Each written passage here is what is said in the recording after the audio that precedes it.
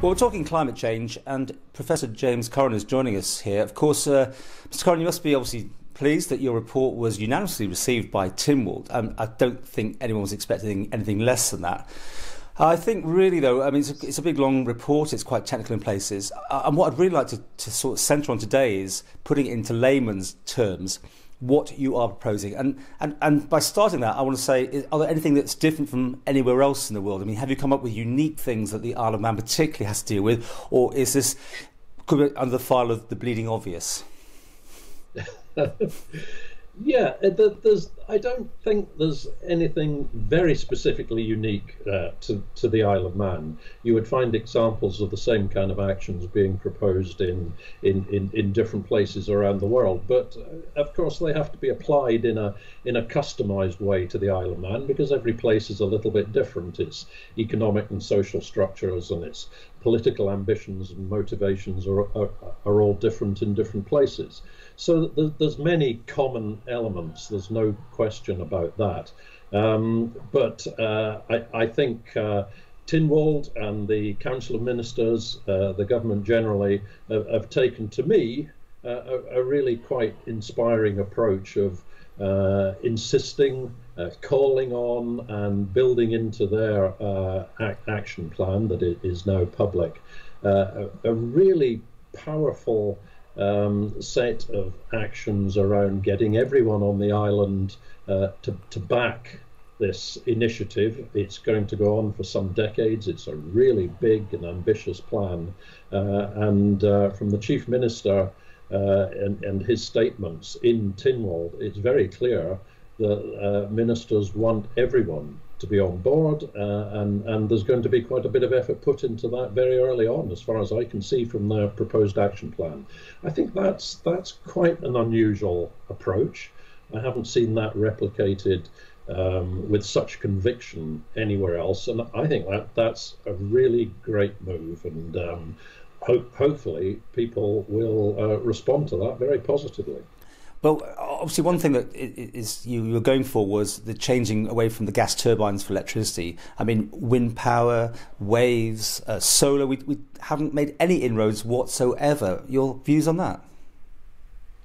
Yeah, and I've said quite often that it now is a great time to start, because a lot of the technologies have improved, they've developed over the years, and they're now much more commercially successful. So now is a really good time actually to start moving rapidly on various renewable energies, be that solar or onshore wind or offshore wind, and also investigate and keep a close watch on when other renewable technologies such as tidal stream or wave energy or possibly even geothermal might become viable as additional options to add.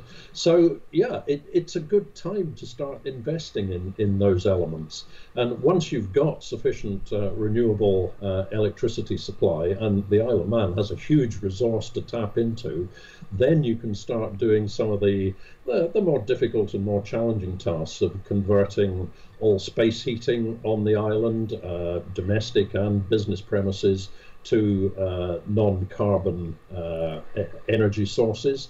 That's quite a big transformation. That's not going to be an easy one, and most countries have delayed on that. But in my report and in the government response with their action plan, clearly they see that as an element that needs to be taken forward relatively rapidly, and then also converting all transport and vehicles to electric energy as well. Another big transformation, but now is the time to start doing it, when electrical vehicles are becoming much cheaper, much greater range, much higher specification, much more readily available, both new and second-hand markets. So I think there's a real advantage in actually moving forward on all of those elements right now. Take me through the fossil fuels thing. I mean, I understand about burning coal, but I mean, surely the gas is also on that list, and you know, there should be no more people putting in boilers and things eventually, if not now at all. Is that what you're saying, that we move totally away from that sort of way of burning any fossil fuels or gas?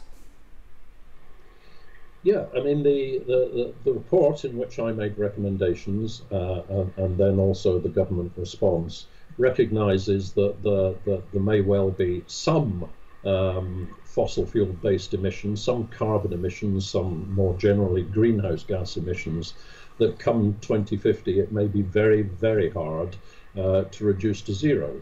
So you can compensate for that by increasing the amount of greenhouse gases, or particularly carbon, that are sequestered by nature, that is absorbed by peatlands locked up in peat bogs, or absorbed by trees and other vegetation and locked up in the soil and in roots and woody material. So it's important to move quickly on building up that so-called natural sequestration by restoring peatlands and planting woodlands and enhancing the performance generally of ecosystems across the island. Now, it takes some years, if not decades, for those ecosystems to start functioning at their optimum as you try and manage them back to a better and healthier state. So it's worth doing that very, very rapidly, and that gives you some headroom in later years towards 2040, 2050, that there may still be some emissions that you can't reduce down to zero. But having said that, the vast majority of emissions, and an awful lot of that, does come from space heating, both in our homes and in our businesses and offices, and does come from driving vehicles as well. So those have to be driven as close as we can to zero, and that means getting rid of fossil fuel vehicles, petrol, diesel vehicles, and it means substituting for oil-fired central heating and gas-fired central heating, and also at an appropriate point deciding what to do about gas-fired electricity generation in the power station. Okay, well, there's lots more here. We'll have a part two of this interview, so Professor Curran, stay with us, part two.